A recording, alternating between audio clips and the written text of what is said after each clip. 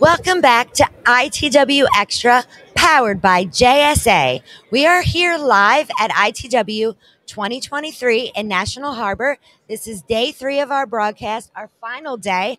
We still have some exciting interviews for you.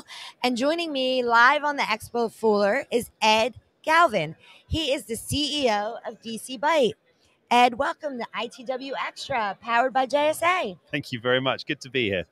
Yes, it's great to see you here. I know you were just at Data Cloud in Monaco not too long ago. Now we're here at ITW. So you're enjoying the show so far?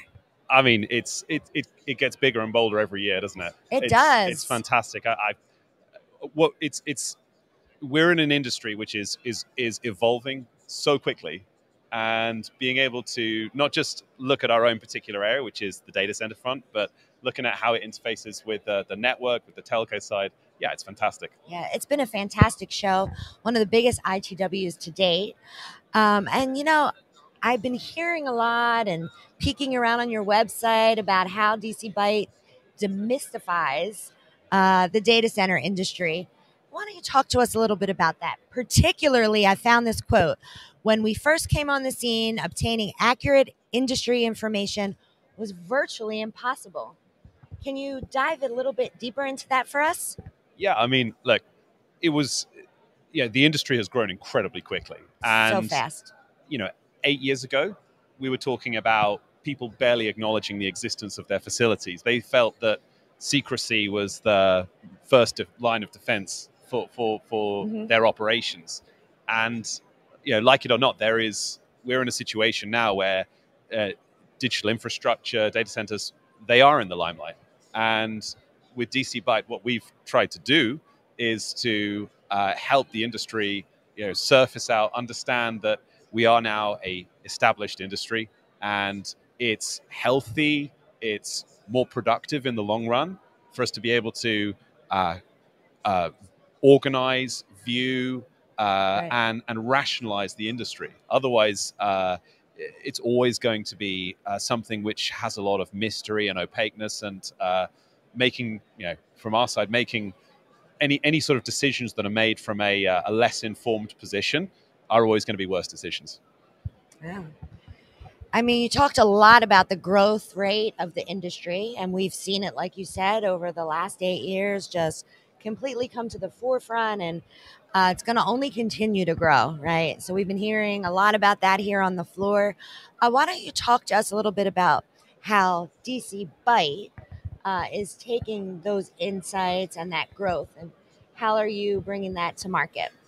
I mean, the first thing that you've got to do in this industry, because it's growing everywhere, is to be everywhere. There's no substitute for that. So we can't, we're a London-based firm, but we can't do global, research from London. So it's getting people in every country, getting the right languages, the right cultural skills, being persistent, not just looking at what's there right now, but it's also looking at what's coming up in the future. Because of the way that the industry is evolving, it's not having any prior assumptions. It's very easy to, shall we say, get the data to fit the model, and that's in an industry which is quintupling in size every 5 years. That is a risky business to go by. Yeah, it is. And, you just mentioned you are a global company, expanding rapidly in your own right. And there's thousands and thousands of data centers now across the world. So how are you working to gather and compare this data across all these key markets, regardless of location? A lot of it is working through a lot of shoe leather these days.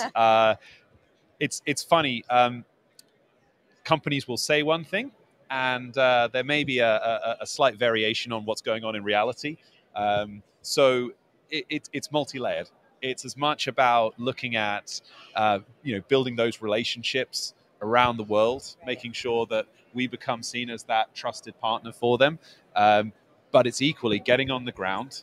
It's looking at these sites, and visiting the tier 2, the tier 3 markets as much as you're visiting the tier 1 markets. You can't just rely on looking at those core one, tier one markets, and then assuming that everything else, doesn't need to have the same level of scrutiny. Yeah, It's so true. I mean, the tier 2 and tier 3 markets are definitely exploding and showing a lot of growth as well. Is that what you're seeing? Oh God, yeah, Yeah. and in fact, it's even more than that. When Right. you look at where the highest returns are to be found, it's not in building another data center in Ashburn or London.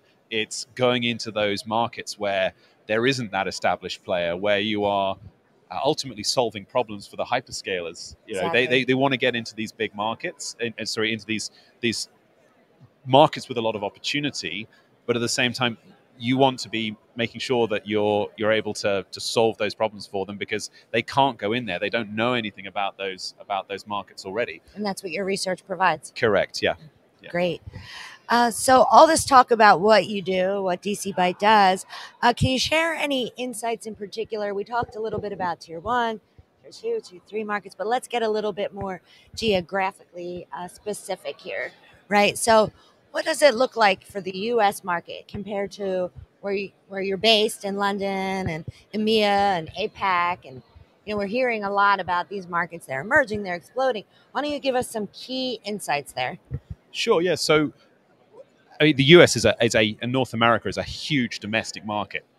There is a lot of opportunity, and that can be a blessing and it can be a curse, because what it means is that because there's such a lot of opportunity to be exploited within North America, it means that comparatively it's much harder when you go outside of North America and going into Europe and Asia, where everything is done a little bit differently. Where there may be ways of thinking, ways of doing business that are not quite the same.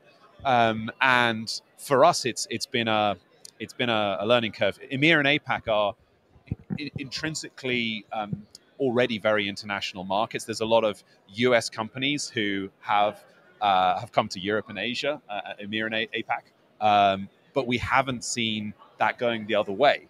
So for me, it's been fascinating seeing this entire enormous industry, this enormous market, and seeing that there is a different way of doing these things. So it's been great, but it's like a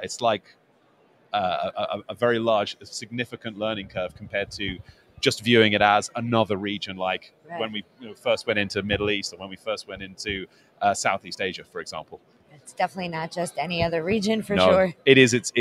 We almost carve up the world into. When we talk about APAC, really, it's APAC without China, and I think when we're talking about the Americas, it's the Americas almost without North America. In terms of how different each of those markets are. So true. Totally different. And thank you for doing all that you do to help data centers and the industry learn and gain insight into these markets. It's critically important, especially as the industry continues to explode and grow. Yeah. Is there anything else that you wanted to add today?